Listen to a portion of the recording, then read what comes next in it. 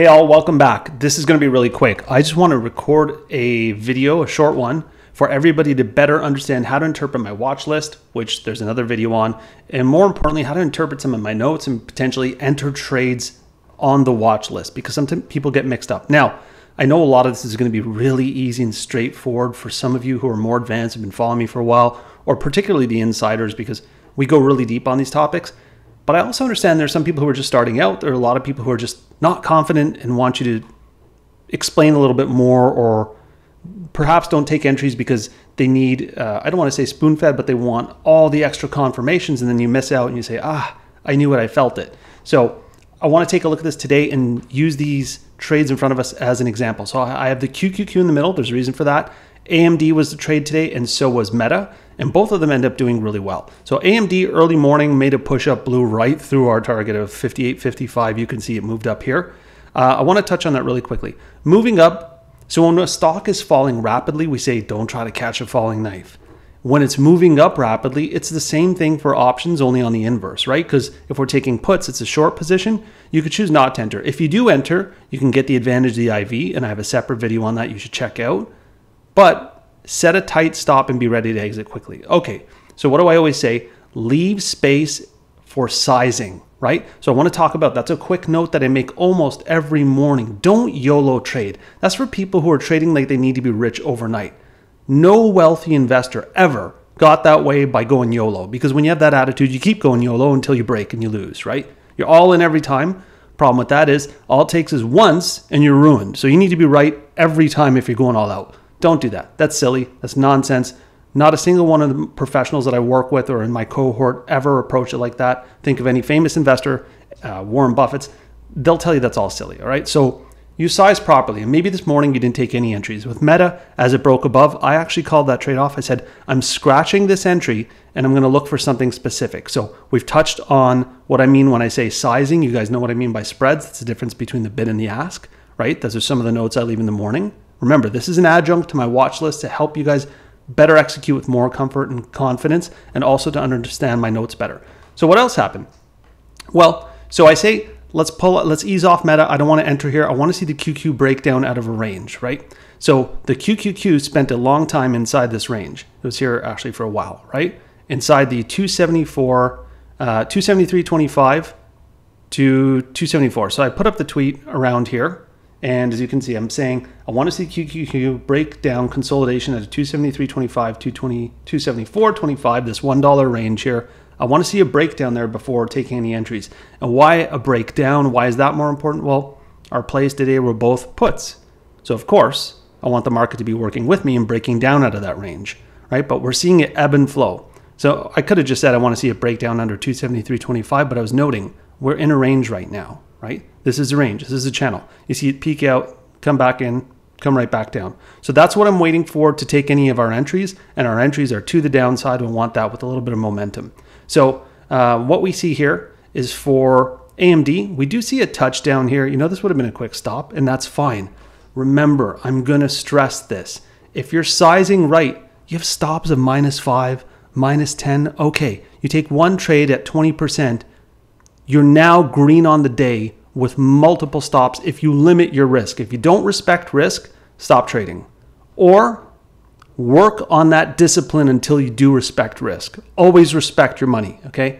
I don't know most people that are going to be watching this video, so don't make me care about your money more than you do. I hate people losing their money that they worked hard for. Respect risk.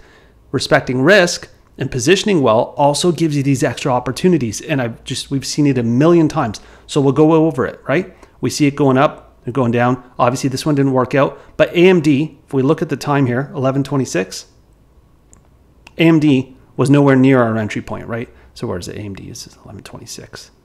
Oh, geez. Yeah. AMD's here. Our entry point's this line.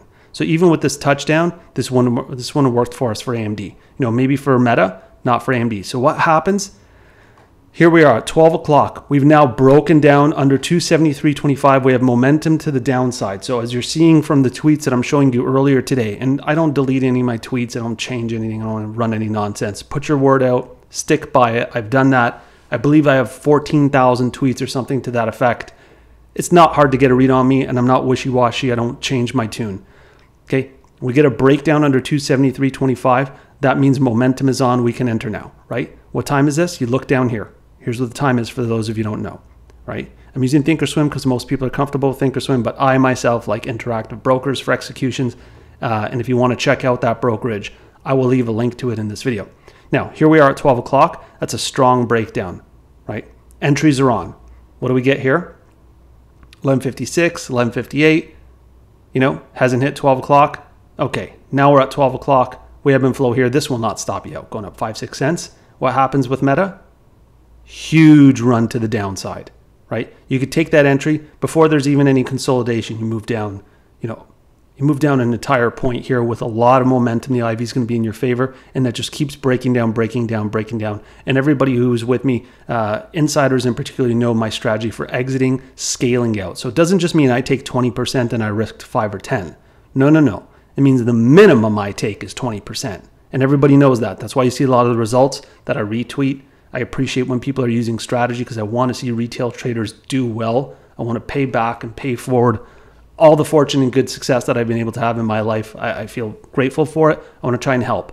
Okay, so we never limit the upside. You only limit the downside, and you have a huge breakdown here, massive results. And again, at 12 o'clock, what do we see for AMD? Well, we said AMD hadn't broken down at 26. Here's AMD at 12 o'clock. Isn't had a breakdown yet, but we now know if we hit entry, it's on, right? So you take your first entry here. This is profit. You get 30% profit there. You get back in on a touch, or you hold some of your position sizing. Huge breakdowns, right? So when I'm leaving notes and you're saying, is it on, is it off, is it on, is it off? I can't always be around to answer every single question, although I'd love to, and I try to be as engaging as possible. You could look at it. A lot of people just leave comments, walk off and go, sign up from a Discord, bro. No, I'll try and answer as many questions that I have as I'm managing my own private equity fund and consulting and doing my other work during the day, but I can't answer every single question. So I think this was clear. And again, for those of you who've been following me for a while, this was super easy and clear. He said, this is the range. When it breaks down out of there, that's when I'm looking at entries. He posted his entries to the downside. We got it.